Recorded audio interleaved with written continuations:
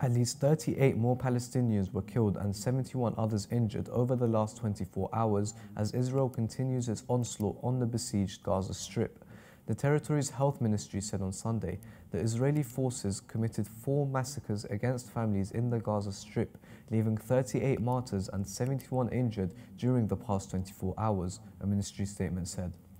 The war on Gaza is now in its 7th month since it began on October 7, 2023, with more than 33,000 people killed and nearly 76,000 injured. Among the killed are more than 14,000 children, with over 1.9 million people internally displaced.